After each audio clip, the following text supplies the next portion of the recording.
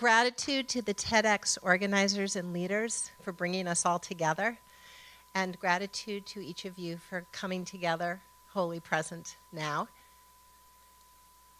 I invite you back into your infancy. We are born whole.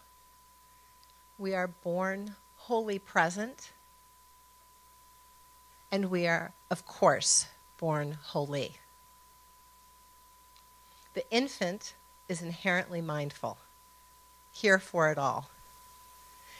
And as we arrive here for our lives, as we look into the infant, we see a love that can be almost a blinding love. Because by being here, we are present to the universe, which is made of love. The universe, we don't hear much about, oftentimes, between K and 12. And it can start to be the backdrop that we come to charge by on our way to school or in time work. But that's not the universe. Or the universe can come to be the guy on the bus who's irritating while we hurry home to the people who really count.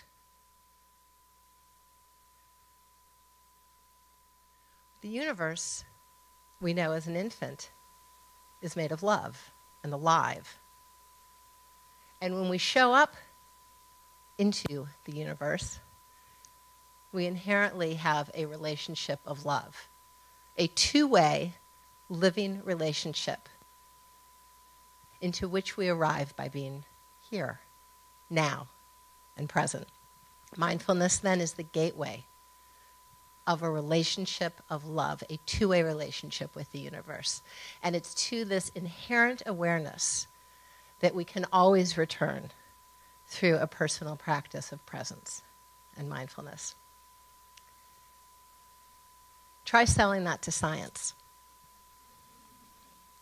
That's been our work for the past 15 years, to explain through the language and method of science our inherent spiritual nature, a nature through which we are whole, born wholly present, and born holy, through dialogue with a living, loving, guiding universe.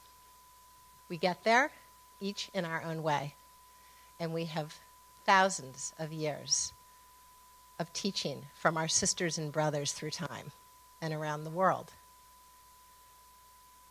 We call our practice into presence many things, but it always leads to awe, an awareness of what we knew the day we were born. Again, try selling that through science. We've actually been working pretty hard, along with fellow labs across the country and around the world, to look at our inherent spiritual nature and see how indeed this dialogue with a living universe makes us whole. Our colleagues in Ken Kendler's lab have found that about 30% of our capacity to dialogue with a sacred universe is attributed to broad heritability. It's in our genes to have the physiology through which we can connect in a transcendent relationship. And that propensity surges in adolescence, where the heritable contribution increases by another 50%. And if we come into our nature, there is nothing known to the psychological or medical sciences as robustly protective against the most prevalent forms of suffering in the second decade of our lives: depression, substance use and abuse, risk-taking. And of course, the second decade is the gateway to our lifelong practice. So our inherent spiritual nature, that through which we come to our birthright in dialogue with the universe, might also be looked at, it being one unified universe, at the material level of our brain. We looked at folks who had, for several decades, along with Myrna Weissman, Brad Peterson, Ravi Bansal, and Craig Tankey at the medical school, And we found that those for whom a sustained personal spirituality was their lead foot, over time, developed a thicker cortex.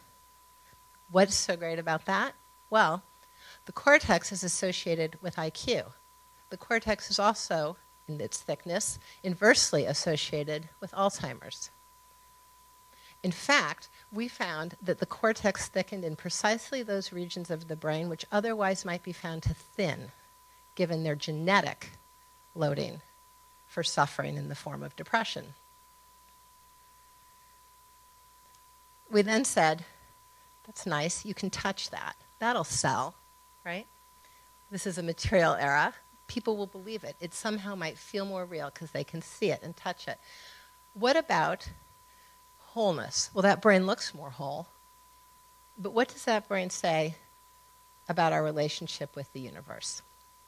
And so we looked at the brain in full relationship with the universe. We asked these same folks for whom spirituality, a two-way relationship with a loving universe, was their lead foot, to come in, lie down, and relax.